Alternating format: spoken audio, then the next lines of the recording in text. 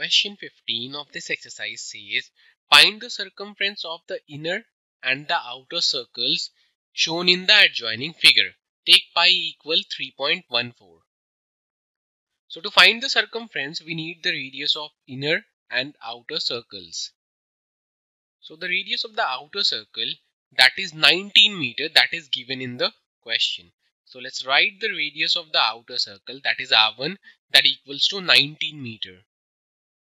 So the radius of the inner circle, that is R2, that equals to radius of outer circle, that is 19 meter minus the thickness, that is 10 meter. So the radius of the inner circle is basically 9 meter.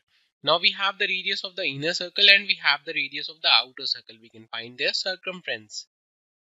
So let's find the circumference of the outer circle, that is basically 2 pi r1, which is same as 2 into 3.14 and multiplied by 19.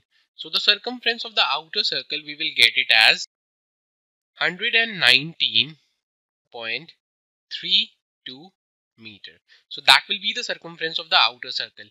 Let's find the circumference of the inner circle. That is also 2 pi r2, and we know the value of pi that is given in the question, that is 3.14, and r2 is basically 9 meter.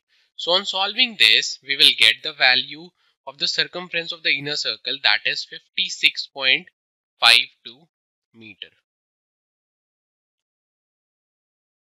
To learn more about how QMath can help you crack school and board exams, explore QMath Leap, a live online classroom program run by highly experienced and committed teachers.